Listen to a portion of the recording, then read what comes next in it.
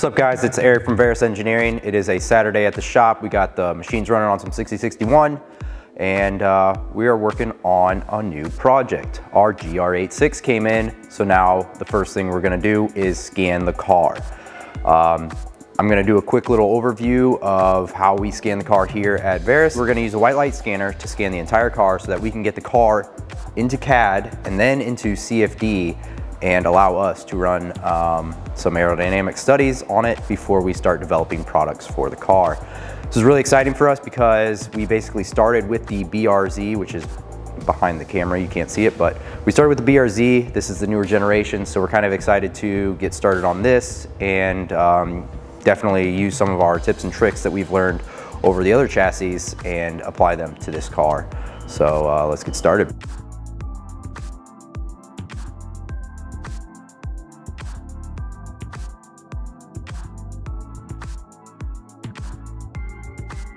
All right guys, we concluded scanning the exterior of the car.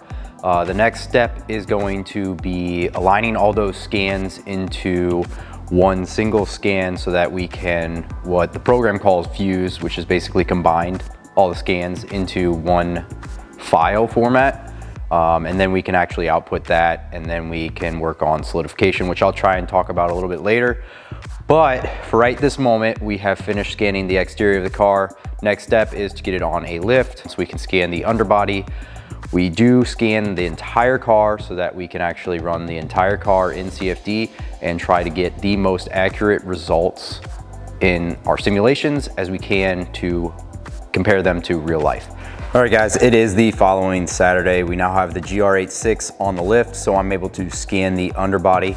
I've already sprayed our developer spray onto the car, and that you'll see that that's on all the black parts, and that's because our scanner has a hard time picking up black objects.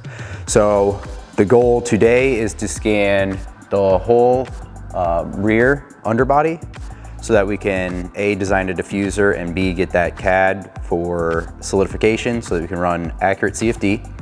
We're gonna scan the left side of the car and the tunnel.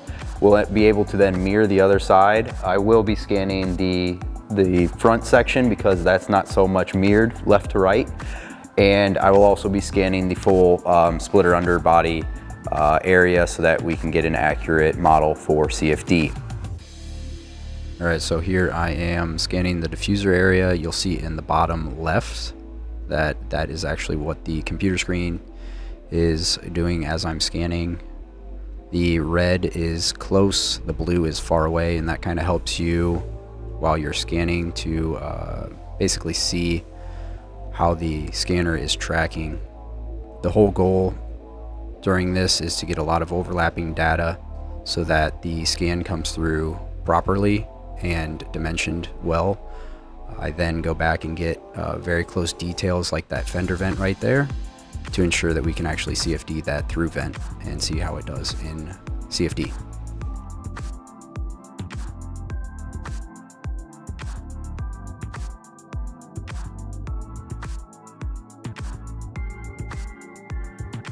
So this is part of the next step, which is aligning all the scans.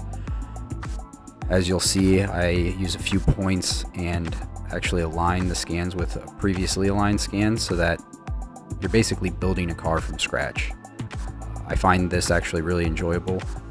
It's a lot of work, but it is fun for me because you get to mess around with the scan data and basically build a car from scratch.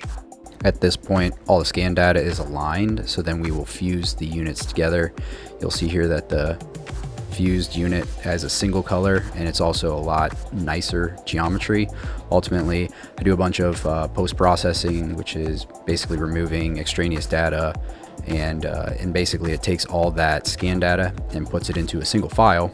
And then at the very end here, you'll see that I align the two fuses together, which is the upper body and the lower body, and make sure that that all makes sense. And then we can actually output that STL and use that as far as solidifying the data and moving towards CFD.